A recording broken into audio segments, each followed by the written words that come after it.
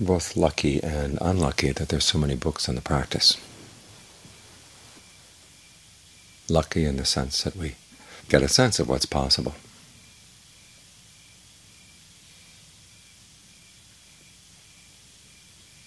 That it is possible to put an end to suffering. That it is possible through the development of virtue, concentration, and discernment. That you can find something deathless.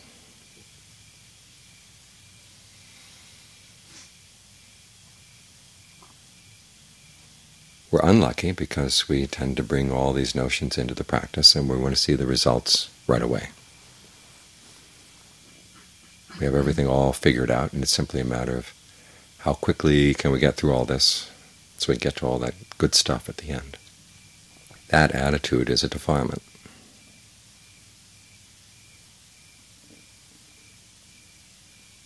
And so this presents us with a paradox. In the text, the Buddha says that as you come to the practice, you have to be like a person who finds that his hair is on fire. You have to put it out as quickly as you can. You can't wait.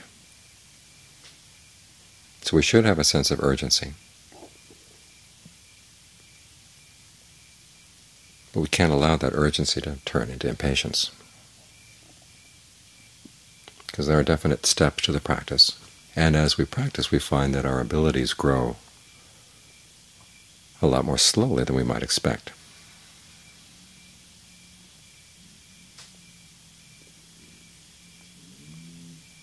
And if you try to push the practice too much, you end up spoiling it.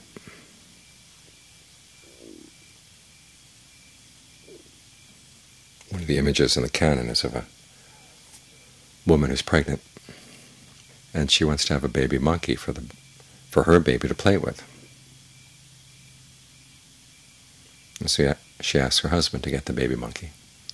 And the question is, of course, what color to dye the baby monkey. You're going to dye it blue or you're going to dye it pink.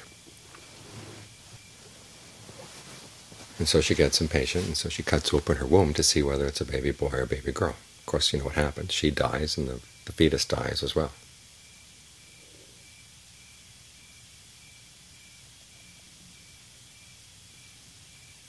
So you don't want that to happen in your meditation. And the best way to express your urgency without impatience is not to focus on the goal. You focus on what you're doing right now.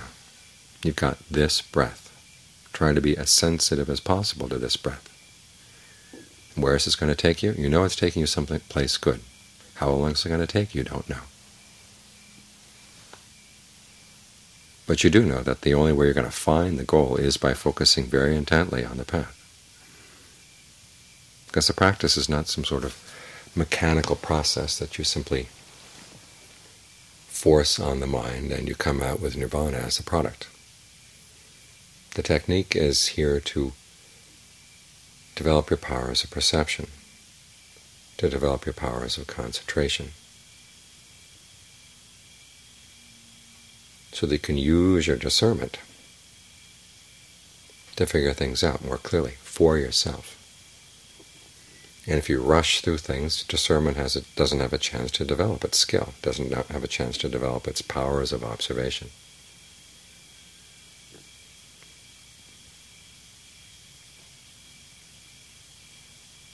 And what happens all too often when you're in too great a hurry is you go for the shortcut.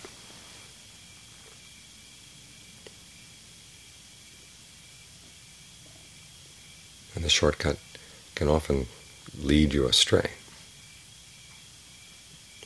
You want to be very careful in what you do. That just doesn't have to mean you have to walk around slowly all the time and act like a 90-year-old man. It means that you have to simply pay very careful attention to your actions, to your words, to your thoughts. And because your thoughts come quickly, you have to be quick in your discernment, quick in your alertness. And you have to learn how to judge things. The judgment here is especially important when you find that there are issues in the mind that you would like to deal with really quickly. Something's bothering you and of eating away at part of your mind. And you'd like to get done with it fast. But some things can't be handled fast. They take time. This is where discernment comes in. You try to develop your powers of concentration. And an important stage in the practice is saying no to any other thought that comes up. If you're going to think about the breath. Evaluate the breath. Play with the breath. Get to know it really well. The only way you can really know the breath is if you play with it. Try to make it comfortable. If it's not comfortable, try other ways of making it comfortable. Keep trying to figure out, if things are not going well, what's a new approach to try. You read in John Lee's writings when he talks about the different levels of the breath, or the different types of breath energy in the body. He has lots of different ways of analyzing this energy. In some cases he talks about the blatant breath, i.e. the in and out breath.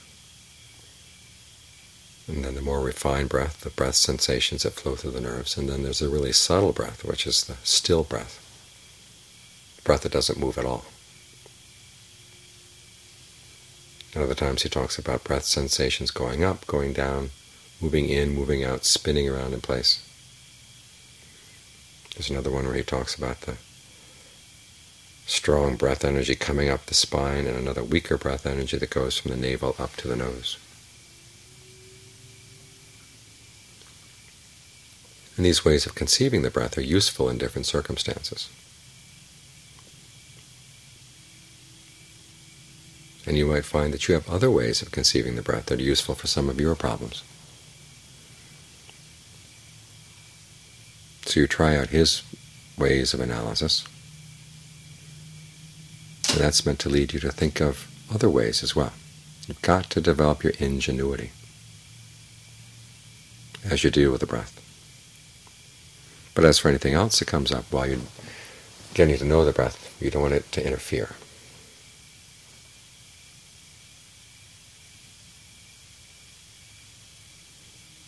And then when you feel that your concentration is strong enough, then you may want to test it. And one way of testing it is to bring in that difficult issue. Okay, let's think about it for a while, with the purpose of using your concentration to observe. How does the mind approach that issue? How does it relate to that issue? At what point does it move in and take it on as a state of becoming? What are the attractions of that issue? Why do you feel compelled to keep going back to it? And what are the drawbacks of holding on to that issue? If it's something that's bothering you, exactly what is it related to? What about it bothers you? Which part of your sense of identity is it threatening? And do you have to hold on to that particular sense of identity? Is it something really solid? Try to get to the point where you can see these things simply arising and passing away. They come in, they go away. There's nothing given about your identity. It's totally your fabrication. And if it's a fabrication that's causing you to suffer, why do you want to hold on to it? These are some of the questions you can ask. But you may find that as soon as you bring up the issue, all those questions just disappear and you move into the same old mood that was before. That's a sign that your concentration is not equal to it yet. You have to be able to notice this, recognize it, and then use whatever skills you've learned in developing concentration to drop this. Treat it as any other distraction.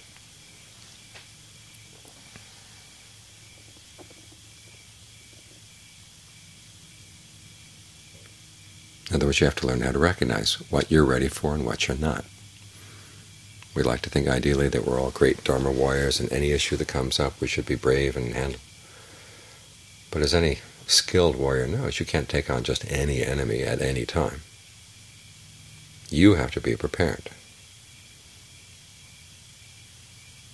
An important lesson that many of our leaders tend to forget is if you have plans to go in and make an attack, you also have to have plans for how you're going to retreat if things are not going well.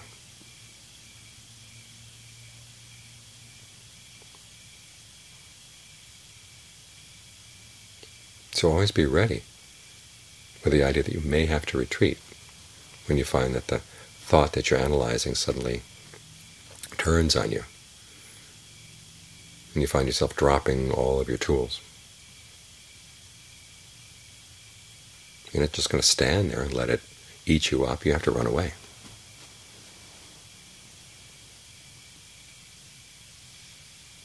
And that's not a sign of cowardice, it's a sign of intelligence. But you've got to have a good place to run away to, a safe place. This is what the concentration is all about. It creates a sense of well-being in the mind, a sense of belonging right here. You're not going to let anybody else come and push you out of this seat. No matter how insistent the thought, you're going to stay right here. If it's a physical pain, no matter how insistent the pain, you're going to stay right here with the breath, fully inhabiting your body.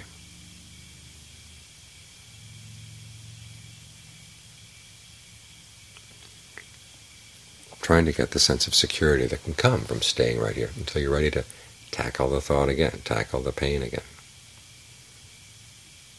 Now, in some cases you find that these issues come up and you've got to deal with them somehow. You can't wait until you're fully ready. But then you have to learn how to recognize, okay, you're just going to give it a quick karate chop.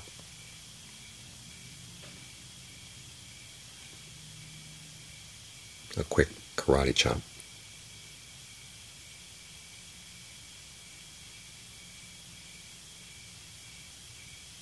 Enough to take care of it for the time being, realizing you haven't uprooted it, you haven't fully understood it, but at least you've got it somewhat under control. Using the discernment that you've got. And you find in this way you strengthen your discernment. This is not always the case that you can wait until discernment is fully strong and ready to tackle the big issues. You have to develop your discernment bit by bit all along the way.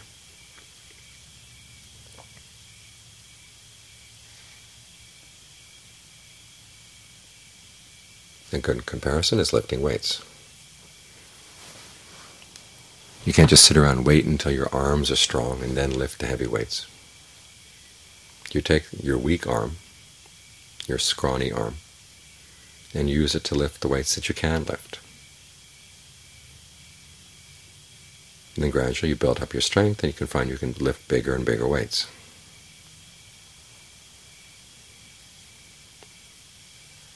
And that's how a weak arm becomes a strong arm. It's the same with the discernment. You use what weak discernment you have to tackle the issues that you can.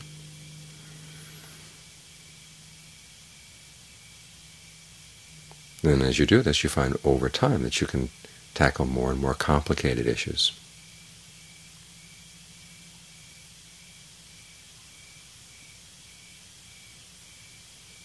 But this also requires that you have concentration to retreat to when you need it, to nourish yourself. Again, like lifting weights, if you just lift the weights without eating, nourishing the body, the muscle wears out.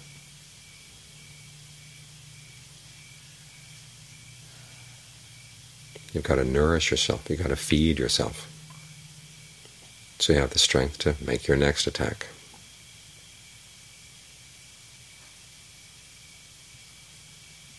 Concentration is nourishment. Concentration is a safe place for the mind.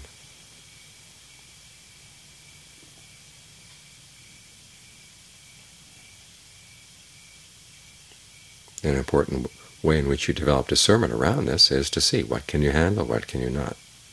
If you can't handle a particular issue, admit the fact, say you're not ready for that yet, and then you retreat into concentration to build yourself up for the next attack. In other words, an important part of the practice is not trying to clone the goal. You want to be really clear about where you are, what powers you have developed and which ones that you haven't. This right here is a lot of what discernment means. Being very clear, very focused, very observant of what you've got right now. The path is not a matter of just simply hoping for the goal and pushing in the direction that you think it lies. It's a matter of focusing on what you have to do right now. And in being very focused on this, very clear on this, this is how you develop the mindfulness, alertness, the ability to observe that are going to be needed to see through to the deathless, to see through to the goal that you want. So don't just go through the motions,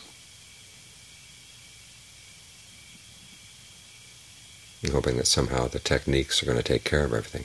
You have to develop your discernment around the techniques if you want to get anywhere at all.